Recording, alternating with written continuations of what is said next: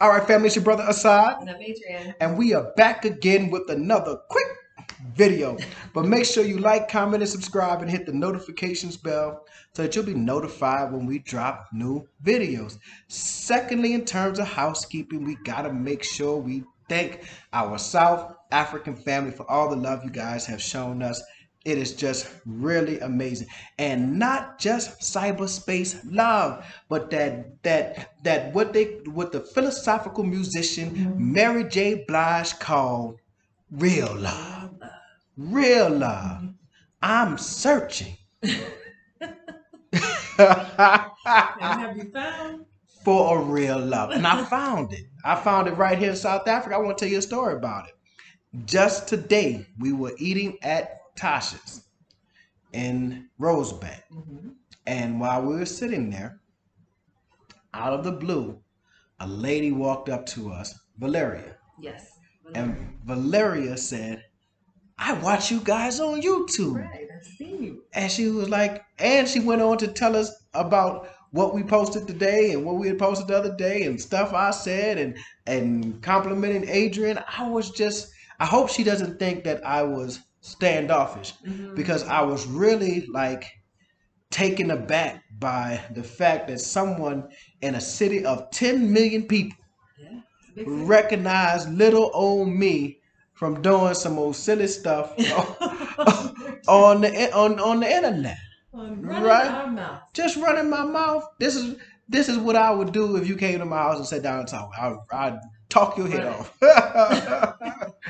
But this is that I'm just humbled by the love that you guys have shown. I mean, I don't know what to say.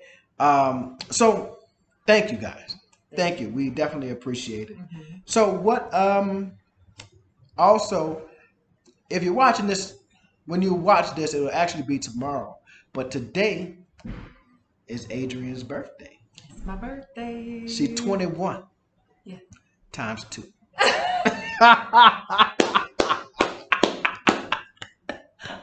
I've done that twice. Not quite twice. Give me a year back.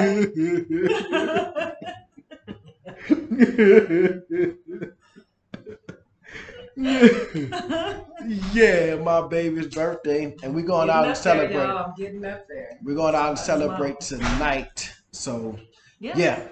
And if y'all hear noise and stuff, that's the cleanup lady at the Airbnb. They actually have a cleanup lady that comes in at this Airbnb. That's cool. Thank you. So what have we been up to? What have we been doing? Highlight for me was the game drive. Game drive. I really love that. We were picked up by a man who lives in Pretoria named Quartus. And Quartus took us on a game drive to, what is it, Pilanesberg? I want to talk about Portis and his Daisy Dukes.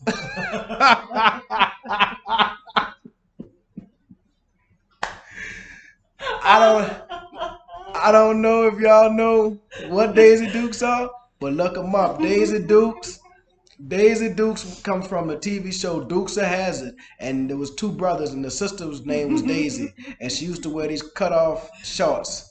And then like they had a song, look at them girl with them Daisy Dukes on. I want you to look at them girl with the Daisy Dukes on.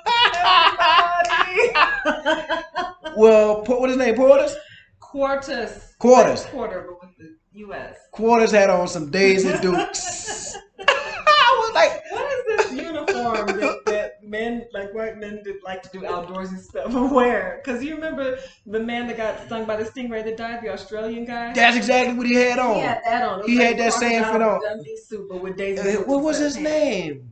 The Crocodile Hunter. Yes. I think it was a Crocodile Hunter. Same fit though. Yeah, but Quarter's pants with shorts with just a little tighter and a little shorter. I don't know if he's stripping the evening. If he's an exotic dancer on the weekends, but his pants.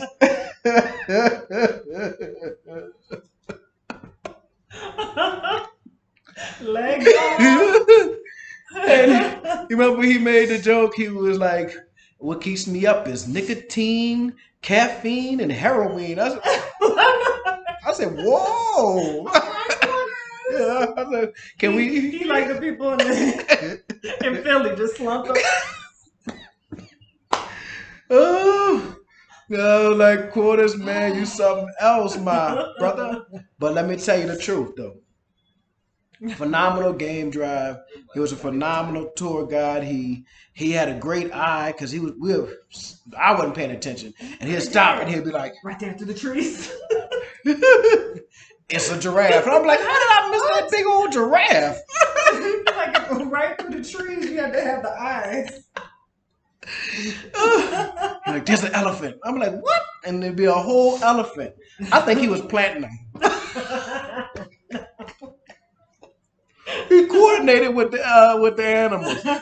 But let me tell you, so after it was over, he's dropping us back off. We spent, basically most of the day with this guy from like 4 o'clock in the morning until maybe about 4 or 5 o'clock in the evening. And he said, if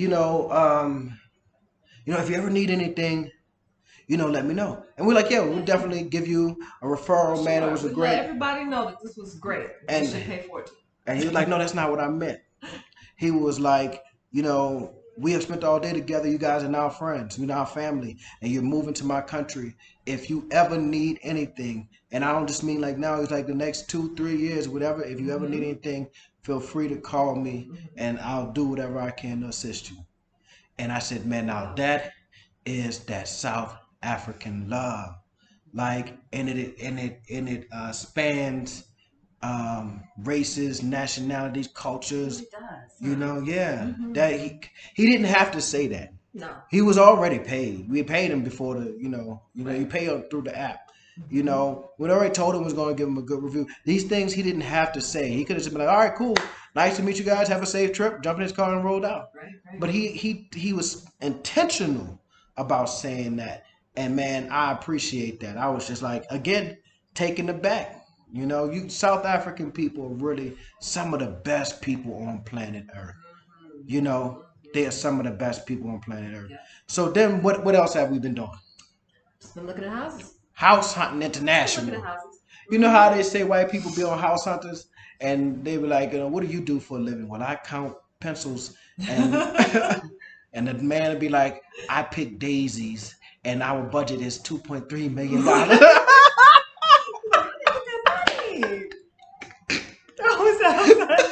Beachfront, Caribbean. Our budget is, yes, we would like 16 bedrooms. Like how y'all? I need that check. God, dog. Yeah. How you a kindergarten teacher affording a 16 bedroom? But anyway, so we've been house hunting. So the first place that we actually looked at a home was in Danfern Estates. And this is an absolutely beautiful estate. It is. An absolutely beautiful estate. But the houses that we saw, so let me be clear, the estate is beautiful, and I am quite sure that they have some phenomenal houses in the estate. But the houses that we saw were huge, super duper big, but they were just a little dated. Yeah. They were like, I was feeling, like if I had seen this 20 years ago. It was the hot stuff, right? It was that. But it's just not right now. It was like, the dude who 43 and he's still in the club, like, damn, homie. In high school, you was the man, homie. What happened to you? You were pulling them in, weren't you? This ain't it though. This ain't it right now. But so then we started looking in the Sandhurst, Santon, Morningside, Bryanston area. And why? Not because we're trying to be bougie. It is because that's the school that the children will be at. The school that the children will be attending is in that area. And we don't want to be driving, 45 minutes to an hour every day to drop them off at school. So we want to kind of be close by that area. So the first house we saw had like this beautiful glass. We did. It was in a cluster. Yeah. And they are working on every house in that cluster, like to upgrading. update it. Yeah. and it had this beautiful glass staircase or whatever have you. It was just like, oh, this is dope. This is nice. Yeah. But all I could think was that my children are gonna break this. Yeah. I had that baby pool too. A little small like pool. 2 people in the pool and yeah, no that's more. it. That's It it. was so small. That's I don't it. think I've ever seen a pool that's like small. a hot It wasn't tub. a hot tub. Yeah, Right. like a hot tub. Yeah. A cold tub. All we can do is dip in and sit around. You cannot, if you stretch out, it's a wrap. The minute you go hit the other side. You kick off and you're going to get a concussion because you can go straight.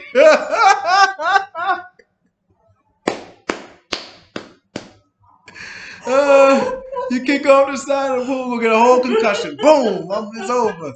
Blood and water.